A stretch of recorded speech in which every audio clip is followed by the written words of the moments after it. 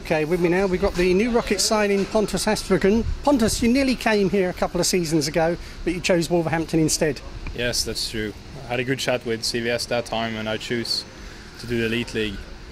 And yeah, I haven't been riding enough this season over in Sweden and Poland, so had contact with Len and made a deal. So been going to be here for the rest of the season. So pretty good the way it started for you so far as well.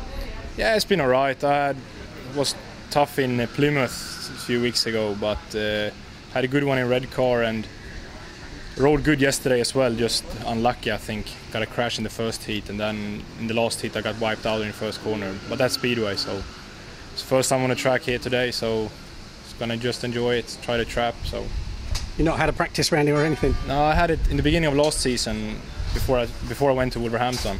This track was open, so I went here a few rounds, went on the track a few times, and that's it. But I haven't done any meetings here. But you're going to get any help from Anders about how to set your bike up for it? Yeah, of course. He's been helping me since Plymouth, and we ride together in Sweden as well in the same team. So, and we know each other since we was about 10 years old. We raced in the juniors together. So he's good for me to find the setup straight away in the meetings. So then it's just up to me to try to find the way to ride on the tracks and stuff. So it's been going alright so far, and every track is new again. Last year I did all the Elite League tracks, and this year I'll be all the Premier League tracks are new. So. What about the team setup here? I mean, you've only had 3 matches with the team. Are you finding things okay? Yeah, it's good. I think we have a good team spirit. We haven't had it all in, so we had Nikolai the first one, and then we'll be having Josh the other meetings. So we'll see when Ole gets back. I knew him quite well as well, so we have a good team, a fun team. So. Very unlucky last night. If you can carry on with that sort of form, they could turn around and get away from the foot of the table. Yeah, of course. I think if that didn't happen last night, what would happen? I think I would have scored around 9-10 points as well. So that's just speedway. Sometimes it is. So just try to be first coming into the first corner, and then should be quick enough to win the races. I've got to ask you, are you a racer or a rider? Do you prefer to come from the back, or would you like to get out the start and bye-bye? Everyone likes to get out of the start and bye-bye, but sometimes you need to do the business from behind, and when you do, you need to do it, and I reckon I can pass. So.